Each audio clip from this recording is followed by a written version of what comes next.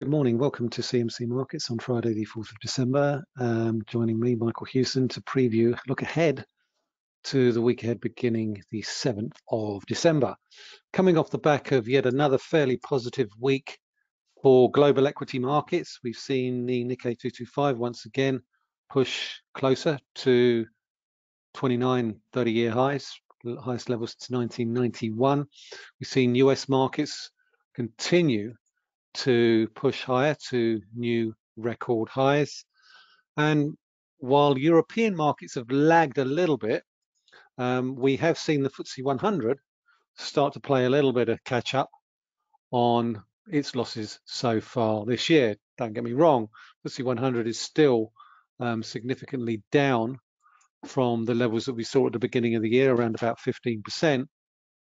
But it does appear to be playing catch up. And a large part of that, I think, is down to the fact that we've got some optimism, rising optimism, that despite all the political toing and froing between the European Union and the UK, we will get some form of Brexit deal, despite French threats to veto anything that they're not happy with. We've also got the vaccine rollout, the Pfizer vaccine rollout, which was given the go-ahead by the UK government this week, which was perceived and received in a very positive light, because it suggests that there is now finally a timeline for an end to these restrictions that have been really acting as a stranglehold on global economic activity. Doesn't resolve the immediate problem, however. The immediate problem of further restrictions being rolled out across Europe, extended into next year in France and Germany.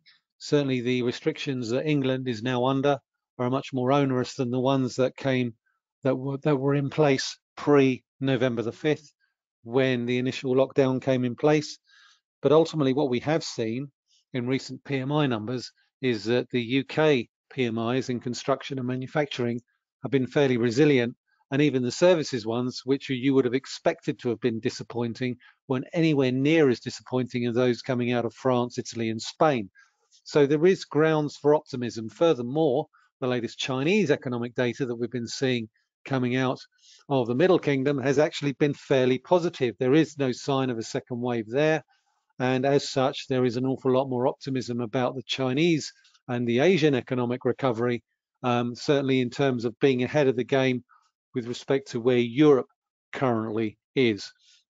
So markets are focusing on that. They're also focusing on the prospect of a new or a revived, if you like, US stimulus deal. Certainly, I think the recent jump in weekly jobless claims that we saw throughout November, I think, has prompted a little bit of food for thought on the part of US policymakers, that they need to get some form of stimulus deal in place to replace the one that rolls off at the end of this year.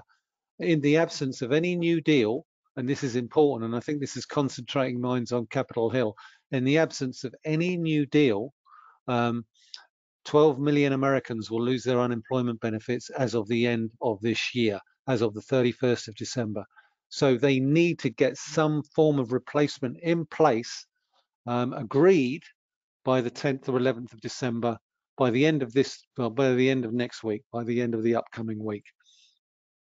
As does the EU summit, which is also due on the 10th of December. There needs to be some form of EU-UK trade deal outline in place in time for that summit on Thursday. So we've got a couple of deadlines coming up in the course of the next week or so, which are likely to be key in terms of maintaining this move higher as we head towards the Christmas break. And yes, I've said it, I've said the C word, Christmas, because we're heading into Christmas now, and we're likely to see volatility increase and liquidity dry up. And the reason for that is because an awful lot of investors will start to retreat to the sidelines, particularly with markets approaching record highs in the US and multi-month highs here in the UK and Europe. Money will start to come off the table. People will retreat to the sidelines, and volatility could well increase on the back of significantly increased headline risk. So we do need to be aware of that. We're well attuned to headline risk. Brexit, we've had it for the last 3 to 4 years. So that will be nothing new. The difference will be that a drying up of liquidity will exacerbate any moves, not only in equity markets, but in currency markets as well, where we've seen a significant decline in the value of the dollar. We've broken below those previous lows that I highlighted in my video last week, and that suggests we're going to see further dollar weakness going forward, which neatly segues me into one of the key macro items that I'm looking out for in the upcoming week. It's the ECB rate meeting. Yes, we do have other rate meetings coming up in December, notably the Fed and the Bank of England, but they are the week after next. The primary focus now is on the ECB. And the reason for that is the rise in the euro through the 120 level. You can already see on my screen how that we've moved above 120. We're now trading at 121.70. The likelihood is we're probably going to trade higher than that. If we look at the CMC dollar index, we've broken lower, and that suggests to me that there's potentially further downside. The reason there's potentially further downside is that equity markets appear to be the only game in town. There's only really positive news out there. So I think there is potential as we look forward to next week's ECB meeting that we could actually see a 12-month extension to the bond buying program that's currently in place right now. Now, the ECB, as a reminder, expanded the size of its pandemic emergency program, PEP, from 750 billion euros to 1.35 trillion euros, and they extended it into the middle of next year, 2021, June 2021. They could well extend that by 6 or 12 months when they meet next week.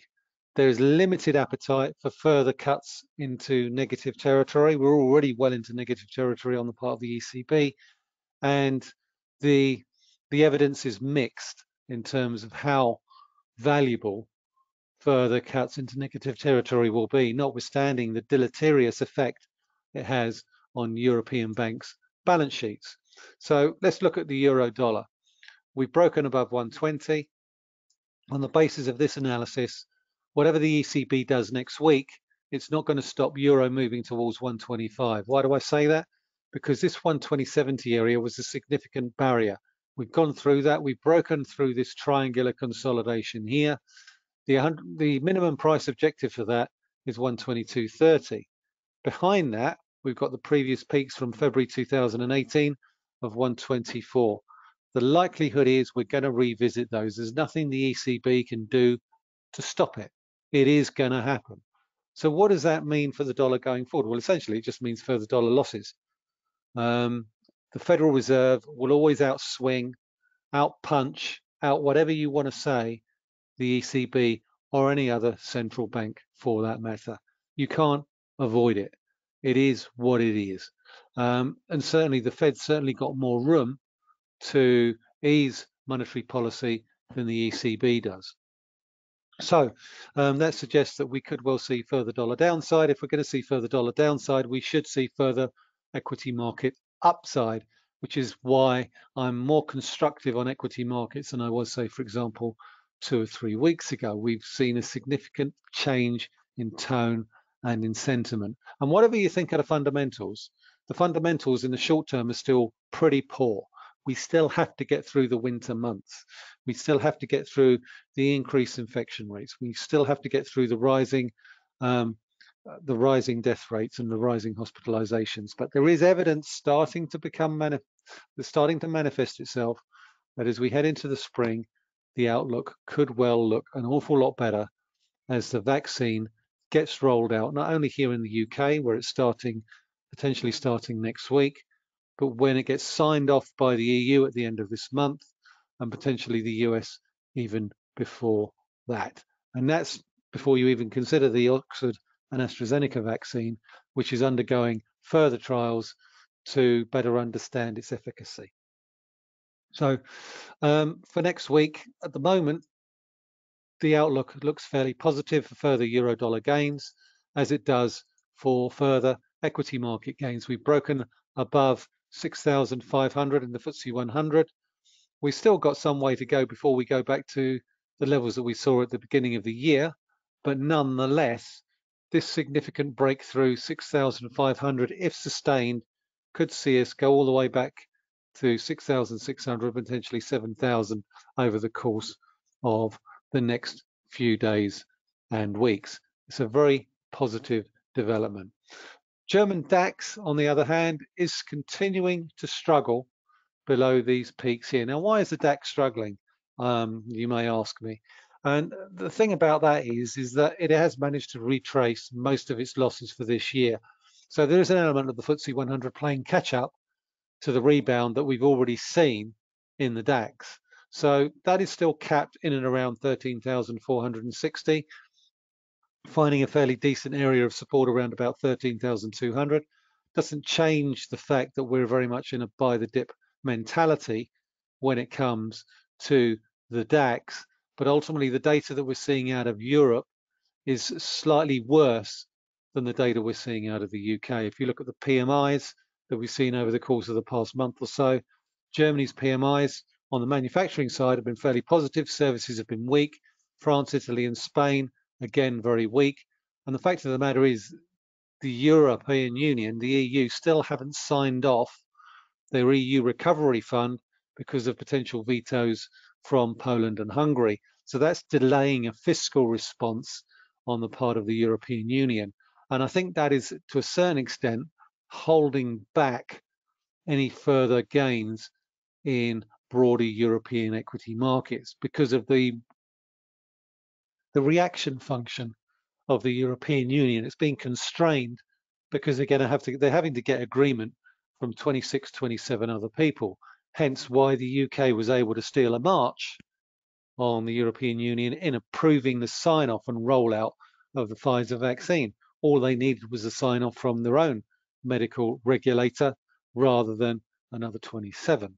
And that was something that was outlined by the German economy minister, Jens Spahn, where he said that they were prepared to wait for EU-wide approval, other member countries' approvals before signing it off, which to my mind seems mad. When you've got a public health emergency, you do what's best for your population and not what's politically ideological, what is ideologically pure.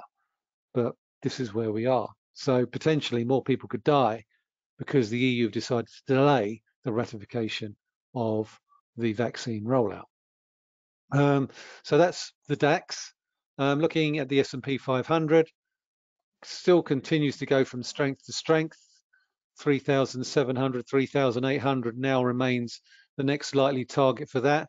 In terms of this breakout here, we could potentially even go as high as 4,000 over the course of the next 3 months. That's certainly my target in terms of the next 3 months for the S&P, a break higher towards that 4,000 level going forward. So that's the FTSE 100, that's the S&P 500, that is the DAX. About the outlook for sterling, the outlook for sterling looks slightly more mixed. We have got some economic data out next week, UK industrial and manufacturing production for October. That's still likely to look fairly positive over the course of the next few months, simply because there's been an awful lot of what I would call catch up after the really sharp downturn that we saw in the April numbers. Recent PMI numbers have been fairly positive. These industrial production numbers are due out on the 10th of December. They're likely to be still fairly positive. Q3 was an especially positive quarter. Q4 is probably likely to be less so because of the November shutdowns. But let's not forget the November shutdowns only really have affected the services sector. They haven't really affected manufacturing, industrial production, or construction. Those have continued to tick along quite nicely. Nonetheless, cable still looks very much by the dip. There still appears to be a perception that we will get some form of skinny deal between now and the end of the month, with the likelihood of it could be agreed within the next few days. It could well be that by the time that you hear this video, there could be something already agreed, which means that this video is slightly dated. Nonetheless, the the uptrend still remains intact. And I think while we're above the series of lows through here, 27th of November, around about 132.80, then the line of least resistance is for a continued move towards the upside. So very much still buy the dip mode on the back of a weaker dollar. I think the bigger concern is with respect to euro sterling. There the picture is slightly more mixed. We've seen a break above this trend line here, gapped higher. We haven't been able to break above a series of peaks through here around about 90.70. So I think that's the next key resistance there. It could just be another false break in euro sterling, but we need to break back below 90. I think that's really the key level for me. If we zoom right in here, ladies and gentlemen, you look at these series of 3 peaks here in these daily candles, bit of a barrier there, bit of a support there. So for me, we need to get back below 90 to retarget the 88.60 lows that I was talking about in my video last week. So we've broken higher. We haven't really broken through 90.70. Until we do, there is a risk that this could be a false break and we could head back towards these lows over the course of the next few days. Time will tell. But certainly the euro sterling break higher doesn't look particularly conclusive at this moment in time. Unless we break above 90.70, then of course I'll need to revisit my analysis on that basis. So what else have we got? So what else have we got to look forward to over the course of the next few days? We also got China trade. Now, China trade numbers, the Chinese economy has continued to look fairly positive. They're not suffering from a second wave. The most recent China trade numbers for October continued the chain of improvement that we saw in September when imports surged to their best levels this year. They did slow a little in October to 4.7%, which is a little bit disappointing. But ultimately, I think what the most recent retail sales numbers have shown us with respect to the Chinese economy is the Chinese consumer is starting to become more confident in the economic outlook. The lack of a second wave, the fact that they've managed to keep coronavirus cases fairly low as we head into the winter suggests that the Chinese economy is likely to continue to improve through November. And let's not also forget that the first part of November was Golden Week in China, and then we also had Singles Day as well. So domestic consumption should continue to improve throughout November, and the Chinese trade numbers should reflect that when they come out on Monday. So on Thursday, we've got an ECB rate meeting along with an EU summit. So hopefully there will be an EU summit which will sign off a bare bones, some form of EU-UK trade deal, always assuming that France doesn't veto it. At the moment, they're making an awful lot of noise about vetoing it, but if they do veto a trade deal, then French fishermen will lose their right to fish in UK waters as of the 1st of January, because ultimately that's when all existing treaties lapse. So in essence, they would be shooting themselves in the foot if they were to do that. We've also got a Bank of Canada rate meeting coming up on the 9th of December. Now, depending on today's payrolls report, Canada payrolls reports, that could well be significant. It's unlikely that the Bank of Canada will cut rates further and act any more than they are already doing with respect to their current asset purchase program. We also obviously have US payrolls data, which as of yet I don't know the numbers for because I'm recording this pre-payrolls. But ultimately, I think they're of less importance than the current US stimulus talks, which are currently taking place in Washington right now. The mood music does appear to be slightly more positive there. There does need to be some form of new deal. And as a result, irrespective of how today's payrolls report comes out, I think the main focus will be on the stimulus talks and less on the actual payrolls numbers, which by and large have been fairly positive, and where the unemployment rate is expected to fall further from 6.9% to 6.8%. So certainly in terms of euro sterling, sterling and the dollar, expecting further dollar downside, further sterling and euro upside in the short to medium term. Gold prices continue to recover from the lows that we saw earlier this week. We need to get back through 1845, 1850 in the short to medium term to reinstate the move back higher. Certainly this candle pattern here looks constructive for a move back through 1845, back towards this trend line here, back towards 1900. That certainly looks like a morning star candlestick formation, which generally is positive and would be positive on a break back above this 1845, 1848 level here, which was resistance on, which was support on the move lower and is now acting as resistance on any rebound. Brent crude prices are heading back up and could well retest the 50-65 area, which is a 61.8 Fibonacci retracement level of this entire down move from this year's highs to this year's lows. So going to be a bit of a barrier, 50 and a half, 65 dollars, $50.65 a barrel on Brent. Keep an eye on that for any pullback on Brent crude prices. In terms of what I'm looking ahead to in terms of company news, it's a big week for Rolls-Royce. They've got their latest third quarter numbers coming out on Friday. They've taken an absolute caning over the course of the past few weeks, few months, but hopefully the worst is behind them. They've raised more money. They've done a rights issue at 35p a share. Share price is now around about 131. The reopening of the global economy hopefully will augur better times for Rolls-Royce, but we need to take out this series of peaks through here. At the moment, we're currently capped in and around this sort of area around here, around about 137, 138. Obviously, Ryanair buying 75 Boeing 737 Maxes is a statement of intent that Michael O'Leary thinks that the outlook for air travel will be much more positive in 2021 than it has been this year. To be fair, it would be hard to be any worse, but to buy 75 Boeing 737 Maxes, I think that's optimism plus, that's optimism unlimited. I'm not sure I'd want to get on a Max even now. Nonetheless, it's a statement of intent. And if that continues into 2021, then hopefully Rolls-Royce share price, the worst is behind it. We've also got Airbnb's latest IPO. The IPO for Airbnb. That's due to price on the 9th to start trading on the 10th.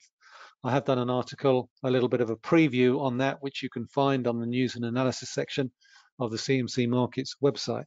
So certainly keep an eye on that, pricing that on the 10th. That's being priced at around about a valuation of $35 billion, between $40 and $55 a share.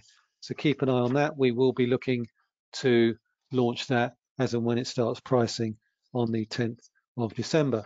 And we've also got Ocado's latest Q4 numbers, and they've been one of the big winners from the pandemic, but there is some very key support coming in on the Ocado share price at the moment. And you've got to think, if there is going to be a reopening and less people shop online, Ocado could actually start to see a little bit of money drifting out of it going forward. It's been a decent year for Ocado. If you select it year to date, we've seen some really solid gains, but since September, it's been trending lower.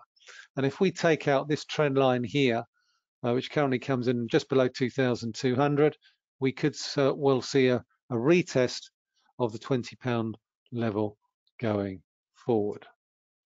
So that's what I'm keeping an eye out for in the upcoming week. This is going to be my penultimate video for this year, so I will probably finish up next Friday with my last full year look at the week ahead, when I'll obviously be previewing the Federal Reserve and the Bank of England. But if you do have any questions on any of this, feel free to drop me a line or contact me on Twitter. You know where to find me. Otherwise, thank you very much for listening. This is Michael Hewson talking to you from CMC Markets.